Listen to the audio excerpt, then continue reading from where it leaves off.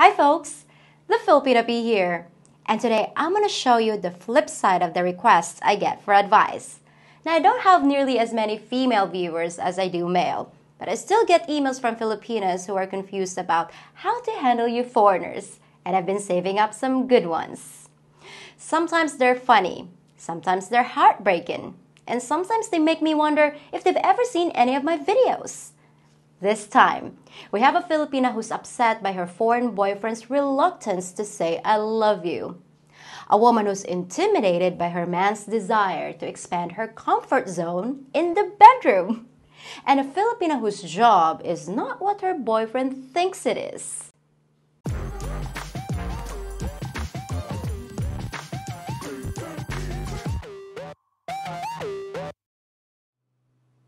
So the first email comes from Jessica in Manila.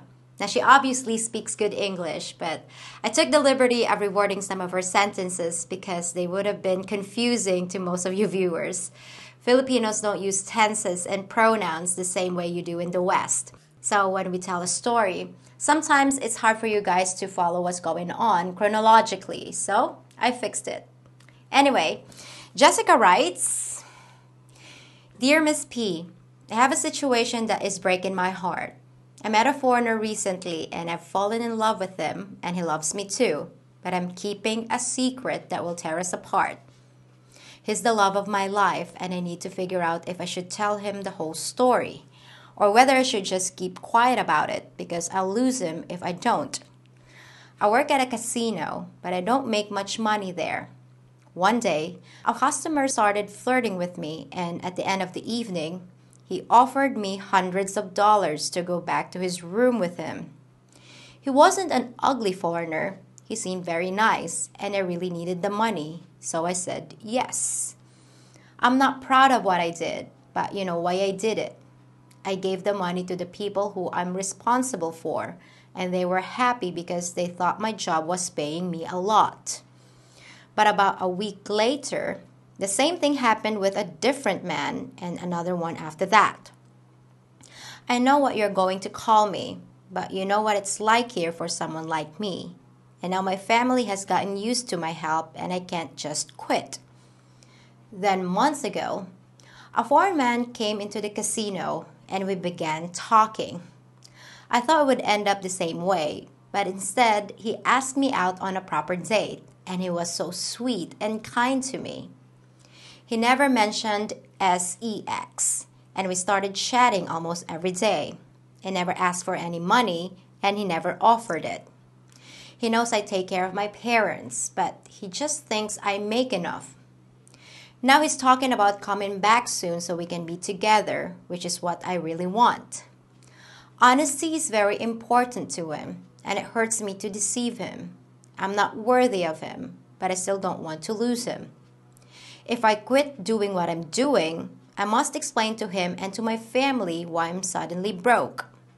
If I quit working at the casino, I will really be broke and can't even buy food, but something has to change. If I tell him the truth, I will lose him, but if I don't, he might find out anyway, and I don't want to keep living with this lie. What do I do? Well, first, Jessica, I'm not gonna call you anything. I'm not here to sit in judgment. I'm here to help you, if I can. But I admit you have a really nasty situation, and it's a lot more common than a lot of folks realize. It doesn't mean you're a bad person for making the choices you did, and I have to give you credit for feeling horrible about lying to an innocent man. But the dishonesty has to stop. This is going to be the toughest conversation you've ever had in your life, but deep down, you know what you have to do. I have no idea what this man's going to say when you drop the bomb on him, but the good news is that foreigners are far more forgiving than local guys. As you know, in our culture, if you ever confess to something like that, you wouldn't stand a chance of landing a decent guy, and the chismes would be all over town before the sun went down. You may as well move to a new city. But foreigners can sometimes overlook even serious past mistakes. And if he understands why you're coming clean about it, there's a chance he can get past it. I obviously don't know this guy or how he's gonna react. And I have to admit that if it was me, I'm not big on forgiving dishonesty. But if you tell him the truth before he catches you lying, and he really loves you, there's a possibility he'll forgive you. And what are your options? Keep doing things with customers just to keep your family happy? Going to men's rooms and then chatting with your boyfriend, and when he asks you how your day went, you say, "Oh, it had its ups and downs." I can tell that's eating you alive, and it's just not worth it. So if you want my advice, here it is. Stop entertaining other men. Tell your family your fortunes have changed and you can't keep sending money like you have been. And immediately tell the entire story to your boyfriend. And he's probably gonna do one of two things. Either he'll hang up on you and that'll be the end of it, or he's gonna be really angry and hurt. And he might want a full accounting of what's been going on, including some very uncomfortable details like how often, with whom, and for how much. If it's the second one, you actually stand a chance, as painful as it sounds. But I beg you not to start hiding details and trying to make it sound like no big deal. If you're gonna come clean, then come clean all the way. And let him know that from now on, you're an open book. You'll be amazed at how much lighter you feel when you dump all that stuff off your shoulders. I know that the stakes are high, but sometimes you just gotta let the chips fall where they may. I really do want to hear back from you, Jessica, okay? My fingers are crossed. Our second email is from Inday, who lives somewhere in the Philippines, but she asked me not to say where. So, Inday writes, Miss P, I have an online relationship with a foreigner from Australia, but I don't understand the way he acts. So, will you please help me, ate? Well, ate means like big sister. We get along so well and we talk all the time every day for weeks, and I want him to be my one. The other day I said I loved him, but he would never say it back to me. He says he doesn't talk to any other Filipinas on the dating site and he only talks to me. But when we video chat, he won't let me see his son or say hello to him. He acts like he really wants to be with me, and he asks me about every detail like my family, my work, and my life. But he won't say to me that he loves me. What should I do? Well, Inday, I think you're just coming up against some cultural differences, but it doesn't mean things aren't going well. Western guys tend to take things more slowly, and it sounds like you've only been chatting for a few weeks. To a foreign guy, that's the equivalent of a few dates, and there's no way he's gonna use the L word this early in the relationship. They take that word very seriously because it represents the deepest level of connection.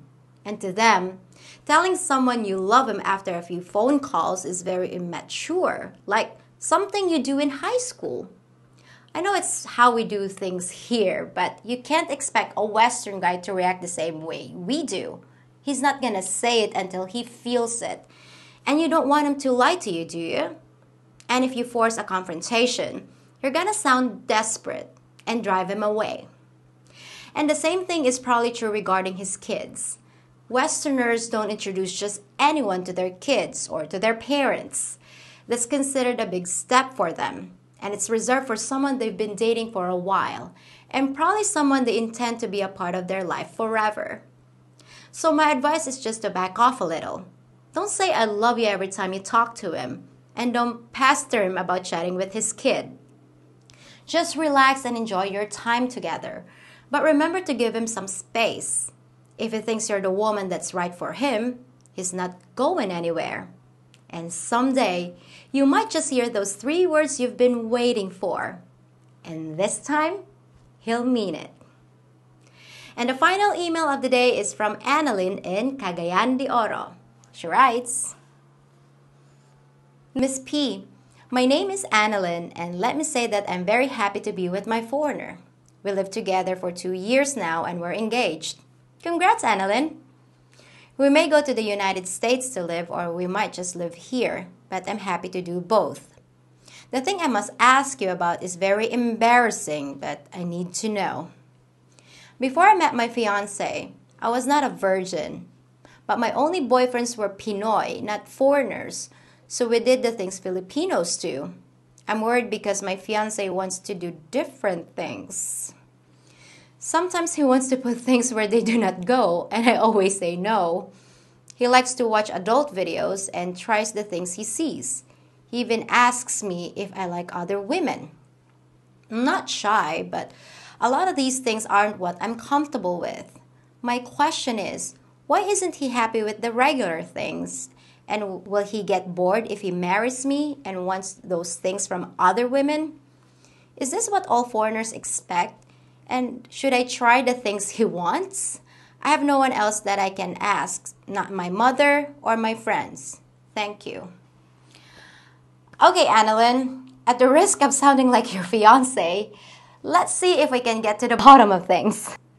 First of all, while it's true that Western guys tend to be a lot less inhibited than Filipinos when it comes to the physical stuff, not all of them are the same.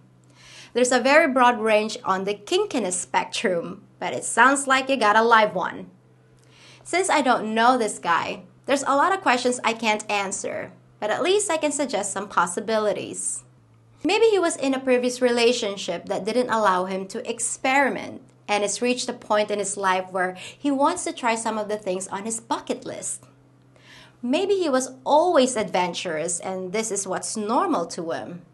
Maybe he feels like he's finally found his perfect partner and he wants you to discover new and exciting things together.